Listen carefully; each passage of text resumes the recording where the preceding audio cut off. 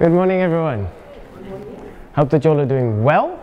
I hope that you're ready for today's message. Who here is ready for an exciting message to change your life? Who here has high expectations? With that being said, I have realized in life sometimes we have high expectations and expectations don't always come to fruition, if you know what I mean. So I'm only going to do my best to just share the message that I have on my heart. I'm going to try to stay true to today's message. I'm going to try and just be clear. I'm not going to try and be exciting. I'm going to do my best not to be boring, because I do have to say that sometimes I've been in church services and these people have been very humble people who see God with all their hearts but struggle to change their tone of voice.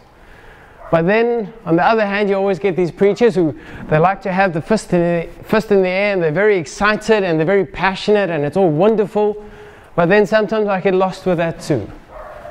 So to be completely honest, my only hope for today is to be true, to be clear. And I'm trusting that God's going to work a wonderful message in our lives today. I feel that today has the potential to be the first step towards many, and I thank God for what He's about to do. Now with all this, without this big build-up, hopefully it's going to be good. But with that being said, and with passing on from messages to actually being at home, because we're not at church to be here. We're at church so that we can be the church out there. Now who here sat down with a Bible, and sometimes, I don't know, maybe it's just me, but sometimes I've sat down with the Bible and I've read a verse, and for a split second, it felt like I understood the universe. It felt like I understood everything. It felt like God was with me at that moment like never before. And I was filled with this hope, and I wanted to share it with someone else, and suddenly it just felt like the only language I could speak was donkey or something, because whatever I tried, I could not get that feeling across. And the more I thought about the message, I also couldn't get back to that feeling that I had, because at that moment it was like God was meeting with me at that moment, in that moment of time, in that verse, and never again will I find it again until by some random God incident it happens again. And it's wonderful. But as all of us know, reading the Bible is not always that way. Sometimes when we read our Bibles, it is quite, let's call it what it is, boring. And I sort of account this, and I keep on saying this, and please know, I say this with many messages. My message is never to say that the Bible is boring, but it is to admit that sometimes if we do not have the right headspace, it can be boring. If we read the wrong passage with the wrong frame of mind, it can sometimes not come across the way that it should. And I've realized that there's nothing that sort of adds to this as much as we sitting down, giving God 7 minutes saying, okay, God, change my life. You've got 7 minutes, because after that I need to do something important like wash the dishes or anything else. So that doesn't really work. But sometimes we sit down and we're really prayerful, but then we open up the wrong book because it's not relevant. I'll be sitting there ready for God. You've got the whole day. And I sit down and I open Chronicles and I start reading names. And although it sometimes feels like you're reading a dictionary, you understand the words, but it has no meaning for you, apart from the fact that the definition is right there. Sometimes it's just a bit confusing.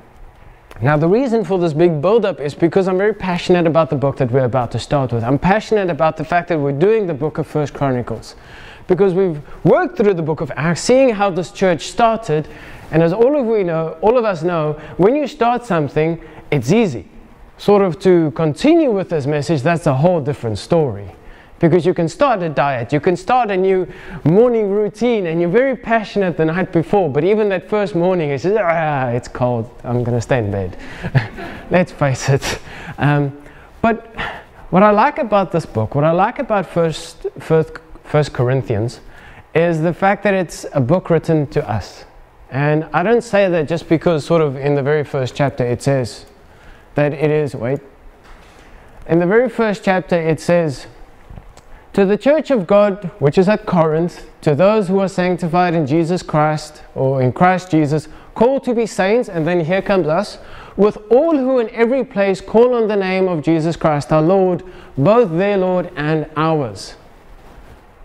Friends, that means everyone else. That means all the believers after that. So this is saying explicitly, Paul did not just write this book for this church. It means he's writing it for us as well. Now, the reason the book of 1 Corinthians is so special, it's more than just the fact that he wrote it for all of us. It's about the fact that I can read this book and I can relate. Because when I read Genesis, when I read about Abraham sacrificing his son, I don't get the concept of sacrifice.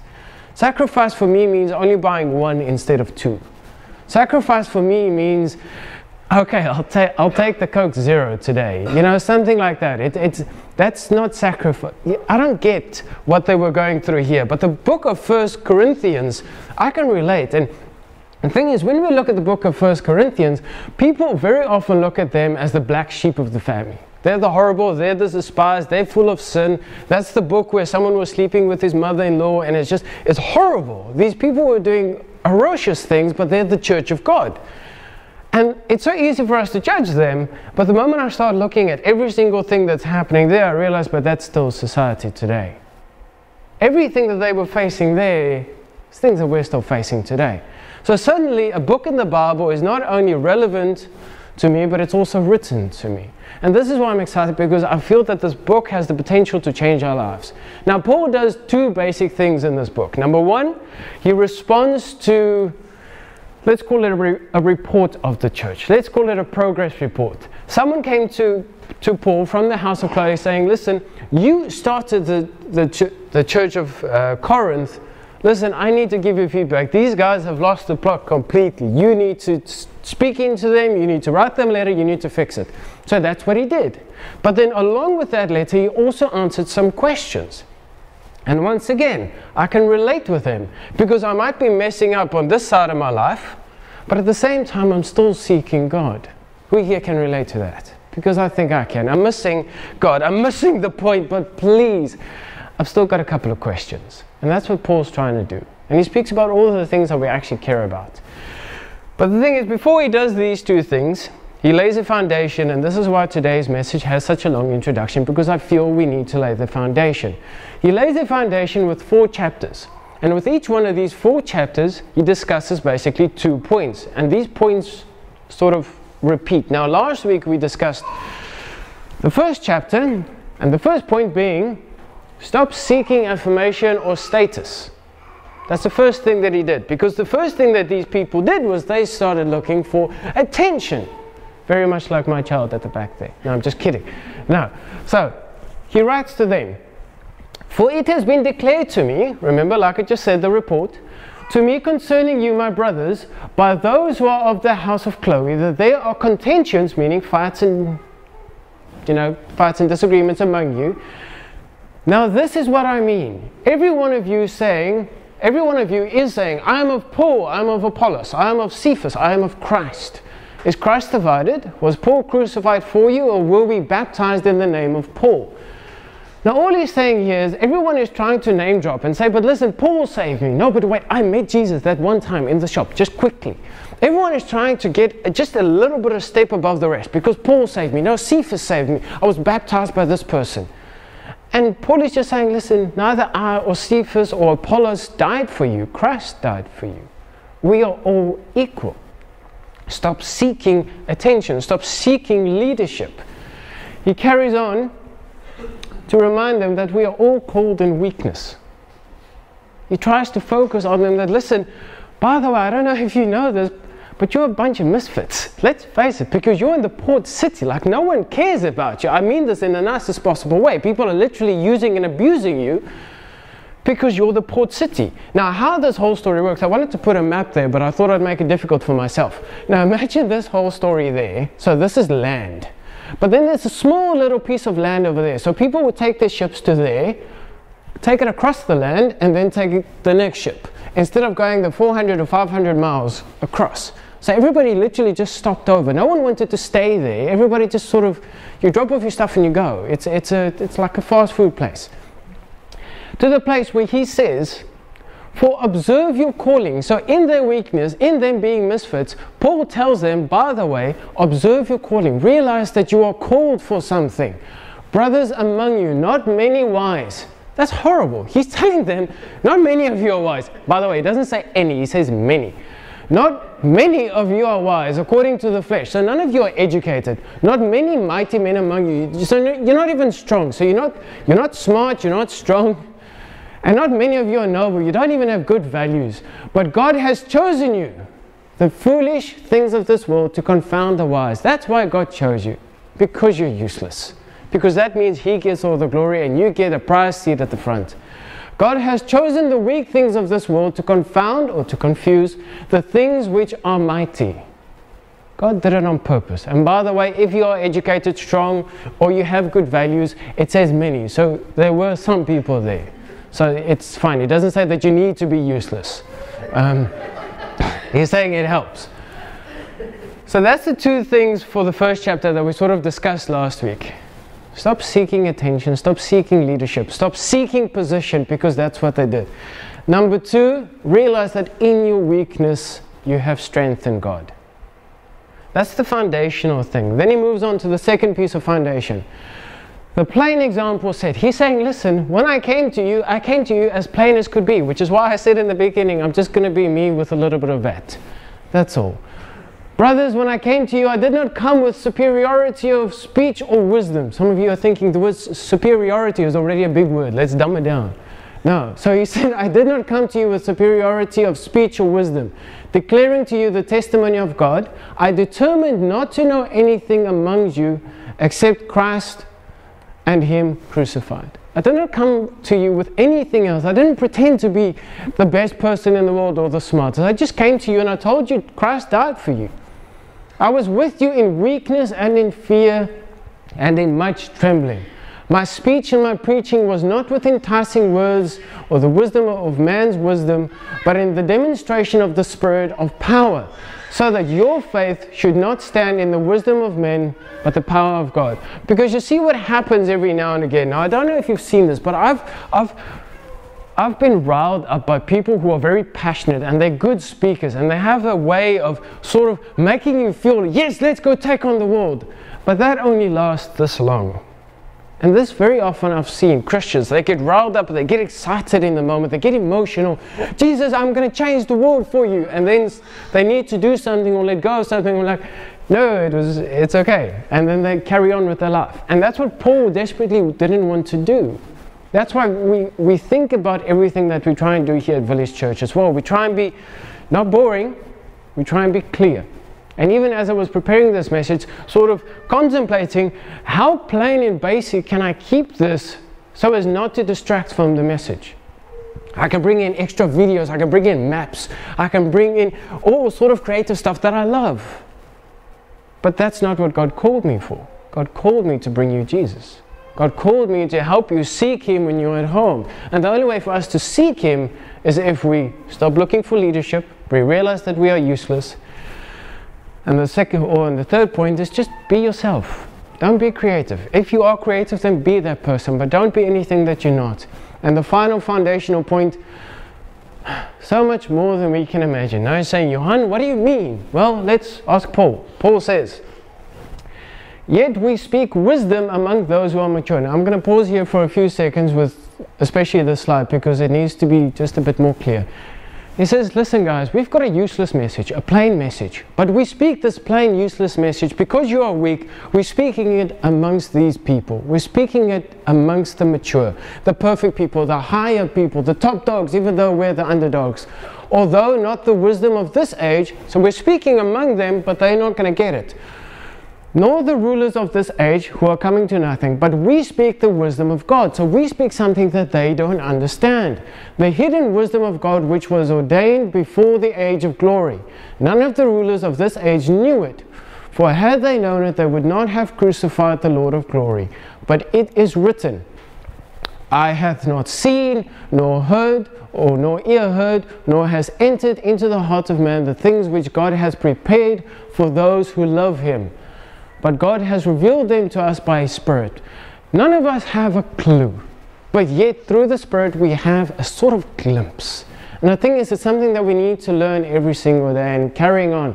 But God has revealed them to us by His Spirit, for His Spirit searcheth all things, yes, the deep things of God. For what man knows the things of man, except the Spirit of man which is in him? So He's saying, if you can't even think or tell me what I'm thinking, how on earth are you going to tell me what God thinks?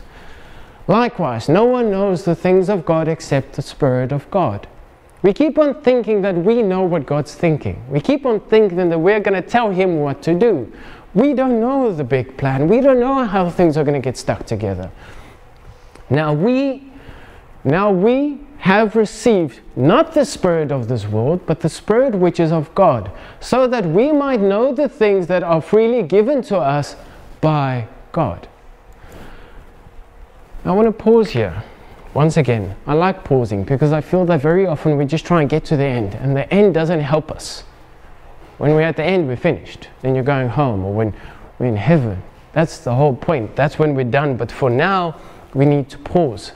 We need to realize that we need to stop seeking position. We need to realize that we're useless. We need to realize that we have absolutely no idea.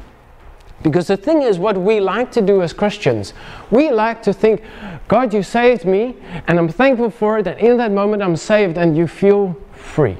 I don't know who here has ever experienced it. And then after that, for some reason, that freeness, that peace, it goes away.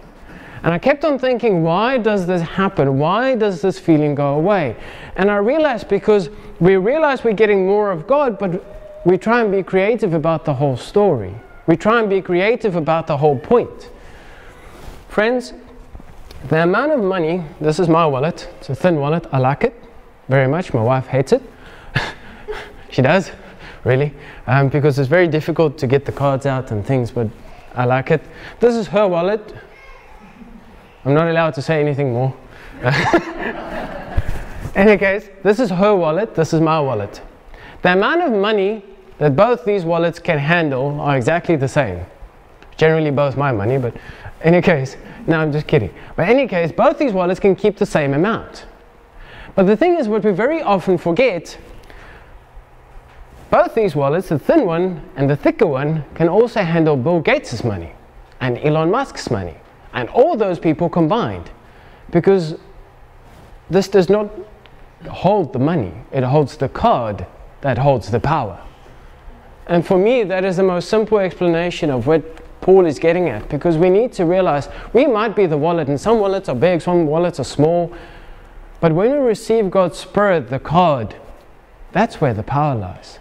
But we keep on trying to get a different wallet, and we complain about the wallet, and we look for extra teachings and mythical teachings, and we try and add to God, and I need to cut off my uncle's sister who lived next to a mason who was a gardener, or something. We have this, and we want to chase out demons and spirits instead of focusing on God. And I'm not saying that these things don't exist, because they do. Things exist there, and it's a spiritual warfare, and that's true. I get it. The amount of times that I've heard people say in difficult times we're fighting, a difficult spiritual fight is not of flesh and bone. I get that. But the whole focus of the whole Bible, the whole time, is focused on Jesus, and the rest will take care of itself. He will lead you in all things. And the only way for us to get more of Jesus, the only way for us to get more of God, is to continuously seek Him.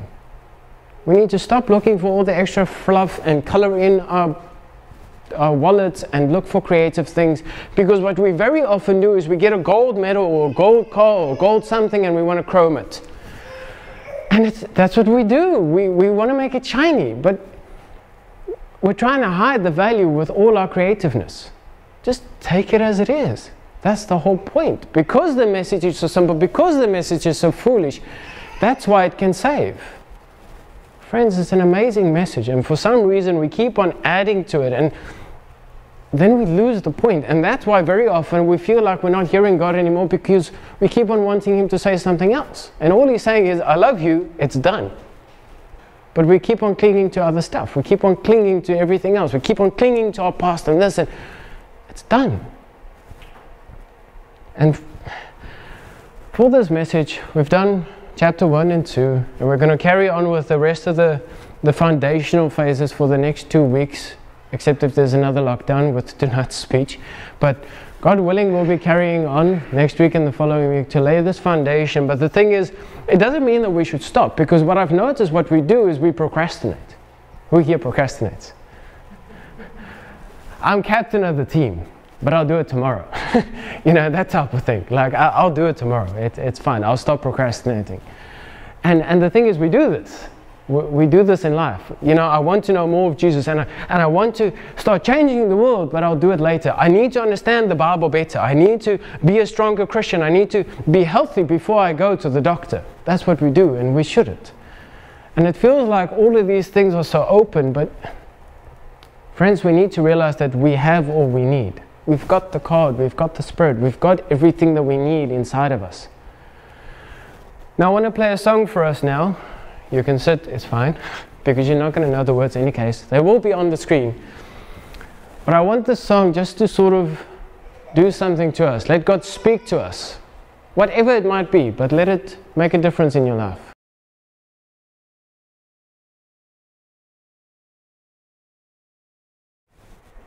Now for me, that was just a reminder. I generally don't like it when people play a song and say listen to the words, because it takes forever. But there's something about that song that just sort of reminds me that we keep on waiting. We keep on thinking that later on, or when I'm perfect, or when I'm this or someone else. And it's our duty. It's our privilege. It's an honor to be able to say that it's done. It is.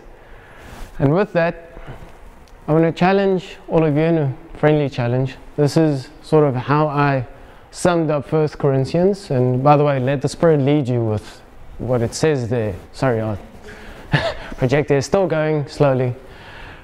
But just chapter 1, I just see 2 points. I see stop trying to impress. We are called in our weakness. Chapter 2, unimpressive example that Paul set, an unfathomable depth of God. Now in the week to come and the week after that, let's look at chapter 3 and 4.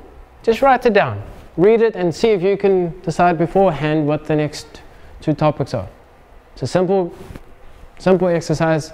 Literally, if you take an audio Bible and you look at chapter 3 or 4, it takes you about 3 or 4 minutes to read the whole chapter. That's very quick. So let's take about 10 minutes, read them more than once. Because I've realized something, despite what you might think, I literally read chapter 2, I think it was about 15 or 20 times before I fully just understood what was happening. And it wasn't because it was difficult, it's because I was expecting something else. My expectation was something else. And then when I just sat and I read chapter 1, 2, 3, 4, and it just flowed, I realized, flip, that makes sense. Friends, I just really want to encourage all of us. Let's get rid of all the useless things. Let's stop being creative and looking for a bigger wallet to hold more money, and realize that we're all that God needs. God designed us the way that we are for a reason. Your intrinsic, your good things, your bad things, that's how He made you. Allow Him to remove the things that He doesn't want anymore, and allow Him to keep the things that He should. So I want to say thank you so much for this morning. I'm going to pray for us, and then I'd also like to ask you a few questions for those of you who might have something on the heart. Dear Lord Jesus, I want to say thank you this morning for all the people that are here. I want to say thank you that we can be gathered together in your name. Thank you for your love. Thank you for your guidance. Thank you for the fact that today is such a beautiful day. Thank you for the fact that we have a hope in you. So easy for us to just think that it's all about us and we deserve it. Lord, thank you for reminding us that we don't. And that you're working in us because we're weak. And because we're weak, we can see your glory, Lord. Thank you for that. I ask that you please allow us to be the church on Monday as well, and Tuesday, and every day after that, Lord. Let it not stop here. Let's see God and seek more of who you are, Lord. Allow us to seek the depth that only your Spirit can reveal to us in those moments, Lord. Help us have those aha, those beautiful, those overwhelming moments of your presence, Lord, on a constant basis. Not because we're seeking the feeling, Lord, but because we're seeking you. And we don't pray this because we deserve it, Lord, because we don't. But we pray this in your grace and in your mercy, and we thank you for that, Lord. Amen.